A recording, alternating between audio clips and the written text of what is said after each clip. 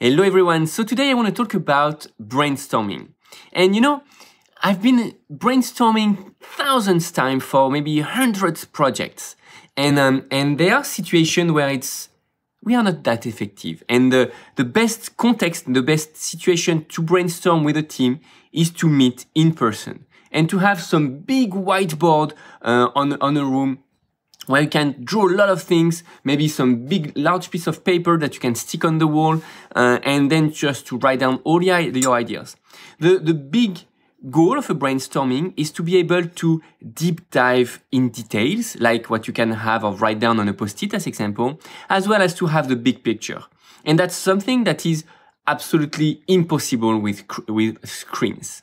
Because with screens, you have just a limited surface. Even if you have 2, 3, or 4 screens, you're not going to be able to have access to as much detail as you can have on a big wall of a lot of post-its, things to you stick.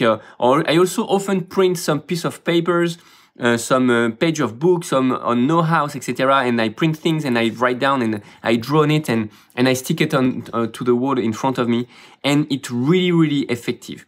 So now you're going to tell me, yeah, but it's hard nowadays with the coronavirus, etc., to meet all together in the same place, and maybe we work from far away, we are not in the same country, So in that case, of course, you can do some brainstorming on the computer, but I would not recommend you to use any digital tool. Let me explain. If you use, as an example, I have an iPad Pro. If you use an iPad Pro and then you have your pen, then you start drawing on one thing, then after you say, oh no, I need to erase, or you need to double click the pen or to change the menu, then after you want to change the color, etc. There is a part of your brain that is taken by the computer, by the iPad, by the software that you are using. It's not as easy as just having a pen in your hands. It takes some of your energy to communicate with the iPad, with the tablet, with the computer you have. It takes time. It takes some of your energy to communicate with it.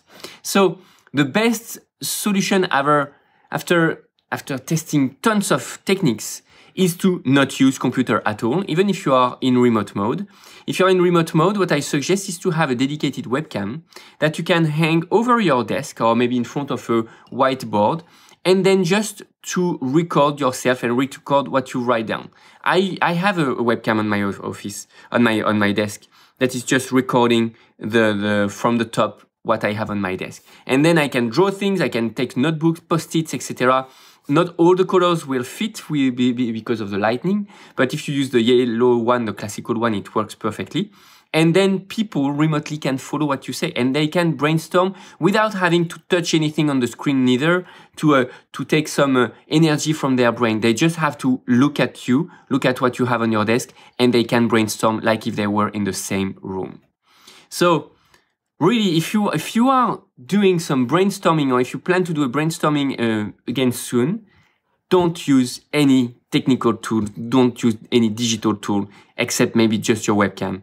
And just use pen and paper, and then you can comb things and erase and use color things, color pens as well.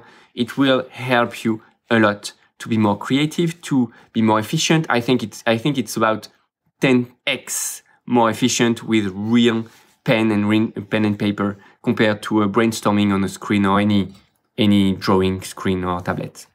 So I wish it helped. Let me know about that. Until then, I wish you a great day, and I'm going to talk to you again very soon. Again very soon. Bye for now.